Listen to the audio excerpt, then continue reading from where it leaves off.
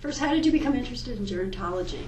Well, it was sort of by accident. I lived in Nassau County and wanted a county job. So I go down to the county employment office and try to match my credentials with available jobs.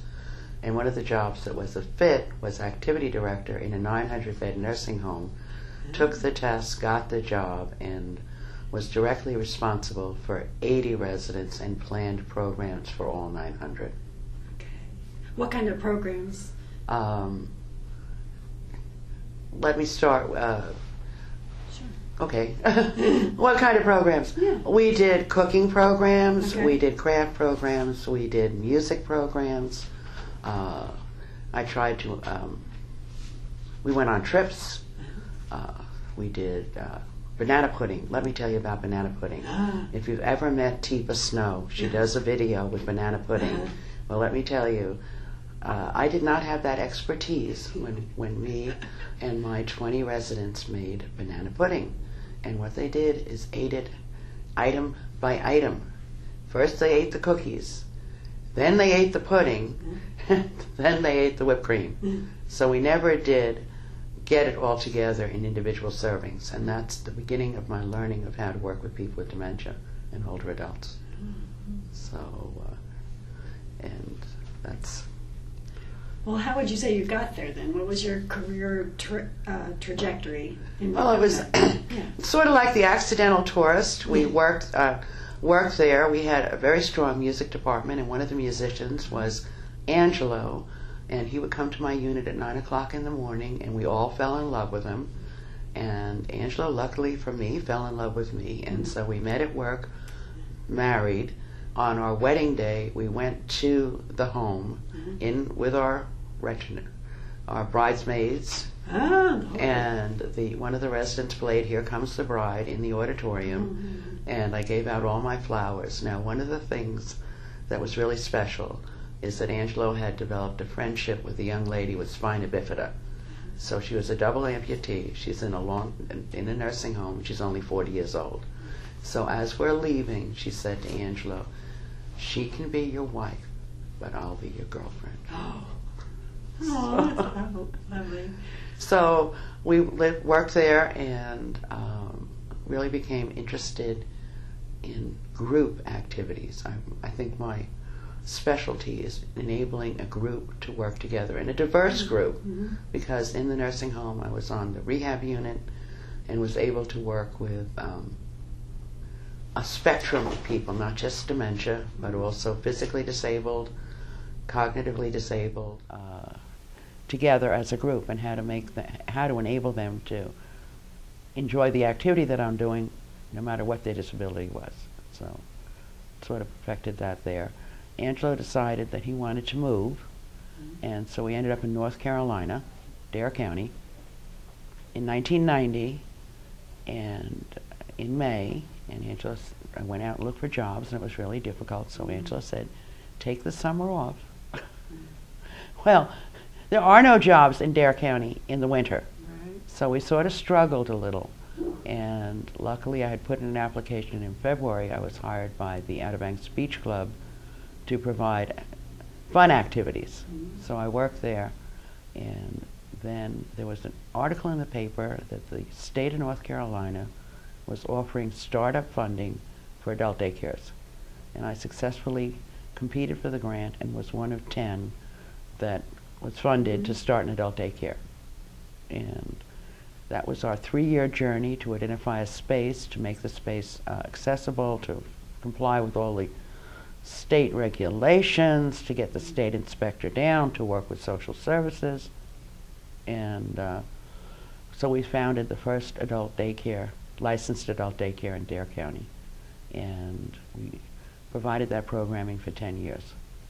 And then I really realized what I wanted to do with people with dementia, because we started the day with a brunch, family style.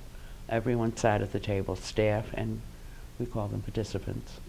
And after brunch, we would then make salads or puddings or cakes, as again is family style, an hour of exercise, a sit-down family style lunch with staff, After that, we'd have 30 minutes of a music video or something while we cleaned up the kitchen in another room. And then we'd do a craft, or we'd play games, or we'd have guest speakers. And one of the things that I did was it worked out, but it was scary. It was like 104 degrees, and we had ponies visiting, miniature horses. Mm-hmm. Well, I brought them in because I didn't want the participants to go out in that heat. And all of a sudden, they just seemed to explode in size. And somehow, outside, they didn't look quite as big as they did inside. But we survived, and the residents really liked it, and the ponies were cooperative. So that was one of our interesting programs. Tried to keep it diverse. We utilized students coming in to play music. We had the master gardeners come in to do gardening. Our cottage was kitchen. Our program took place in a cottage, and I feel that adult day programs ought to be in a home-like environment, and that's what it was. So we had a screened-in front porch. We had a kitchen, dining. We had a room for exercise. We had a restroom, a room for residents to rest in, to have quiet time if they needed it, and an office. And we had a fenced-in backyard, and we had accessible planters, so that, because we would go out in the garden, and my participants would be weeding, and ladies with walkers bending down to pick up the weeds was sort of scary to me. So we provided that program there. I served, we had about 10 people a day, and it was well received in the community. One of the participants in my program said to me, "Gail, you help me be who I'm supposed to be." And that's why I continue in the work that I do, because I'm trying to enable people with dementia to feel that they're who they're supposed to be. So that's how I ended up here. So at what point in your career did you embrace the term gerontologist? Okay, that's sort of late in life, sort of when I met the SGA. And got to come to conferences and meet other gerontologists. So So how long ago was that? about 5 years. Okay. Were you aware of that term before then? Oh, yes. And how did that The gerontologist is something we dearly want in Dare County.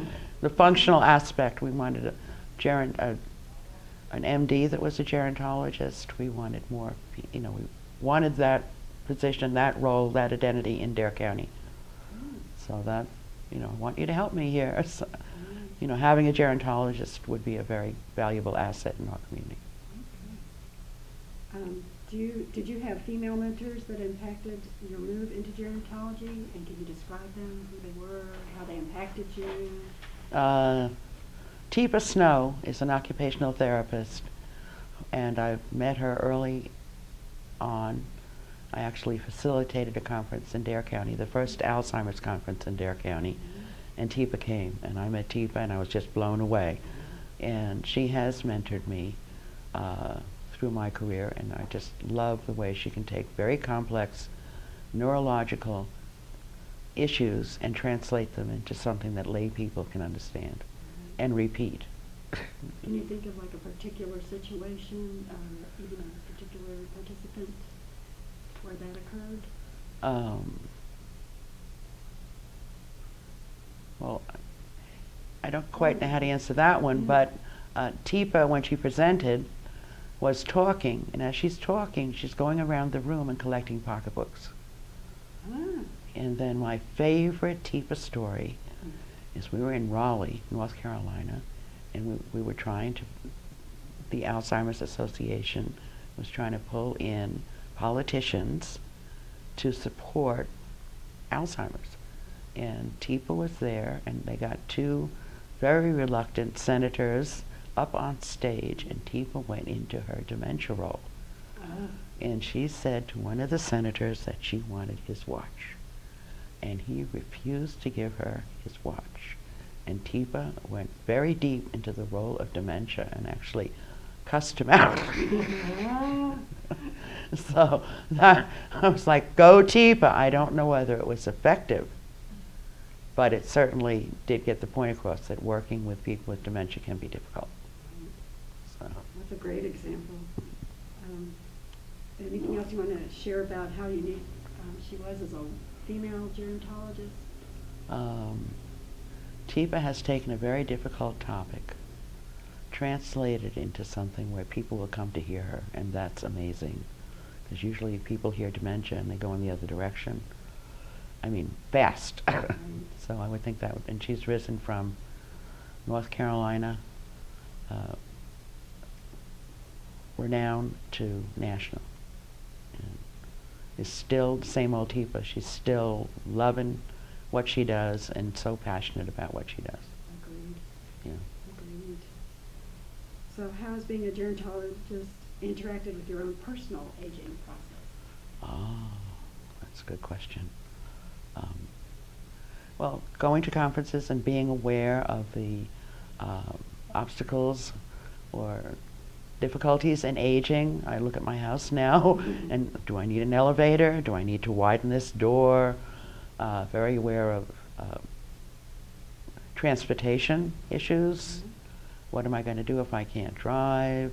Things like that. So it's really helped me be more aware of aging, and then on the other hand, trying to dramatically improve dementia the capability of communities to engage people with dementia, because I don't see a vision for people with dementia in this wonderful assisted living where everything's taken care of for them. I see them living in the community, in a dementia capable community where they can go to the store, and if they make a mistake, someone will be there to gently help them through. Like one of my participants went to the store with her daughter and saw only free.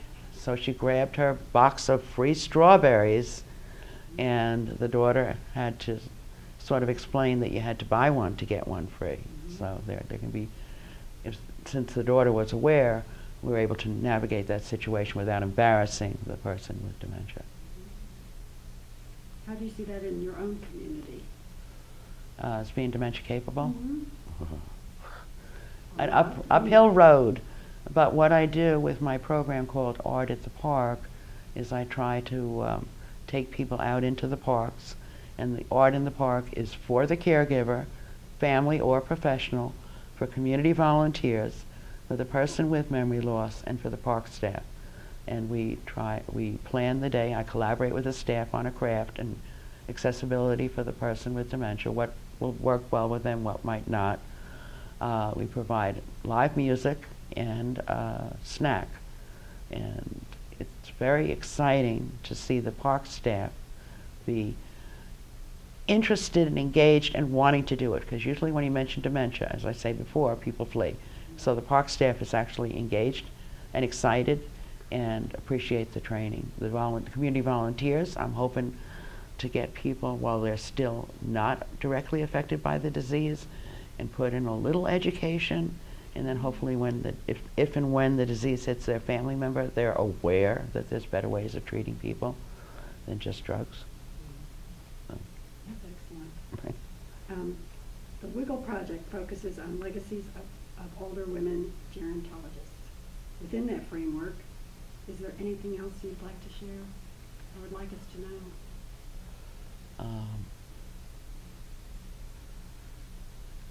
I guess first of all, I'm 68 years old, and I came to realize at this conference that I'm looked at by some of the students as old and not valuable. Okay, and I think that our youngins need to understand that there is some value in older women and older gerontologists, and not to just think that because they're old they're not valuable. And I've really seen that. You know, it's like I feel I have something to say and not been well received. Edit. How would you like to see that come about? That's a good question, and I welcome any insight as to how to do it, because I was that 20-year-old, knew it all myself too. But I think that hopefully this program will enable the younger folks coming up to recognize that older folks do have some value. Yeah. So. Is there anything else you'd like to share about your trajectory, how you started from point A when you think about those young people to where you are now? Is there something else you would want to share with? Well, I think the neat thing is right now, I've really enjoyed the relationships I've made and the people I've met through the gerontology profession. And I guess what I'd like to share now is that at least we're looking at it. We've got to protect those programs, because I know some schools are trying to close them down. And very grateful that young people are going into this profession, because with them they bring their fresh ideas and enthusiasm.